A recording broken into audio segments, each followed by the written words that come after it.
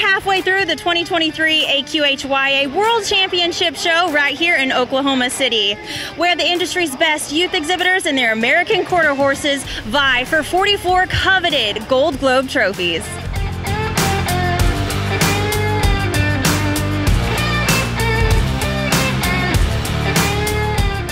In 13 and under ranch riding, the 2023 AQHYA World Champion is Sarah Rose Johns of Boerne, Texas, riding Inferno Joe. Sarah also earned the Bronze Globe on Shining at Night.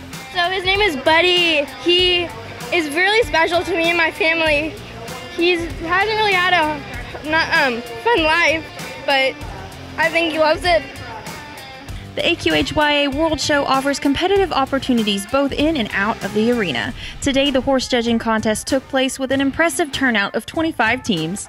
There's no doubt that we need to keep raising the next generation of judges. This is a great opportunity for youth from all over to compete to build their evaluation skills. So horse judging combines critical thinking and public speaking, and people can compete as individuals or as part of a four-person team. And what they're trying to do throughout the day is match their placing as closely as possible to the contest officials, who are all carded AQHA judges.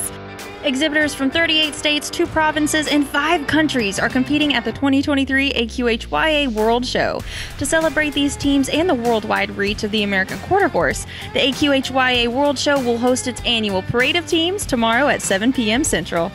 Catch the Parade of Teams and all the World Championship action live at AQHA.com/YouthWorld, and follow us along on social media on AQHA and AQHYA for all the Gold Globe Report updates.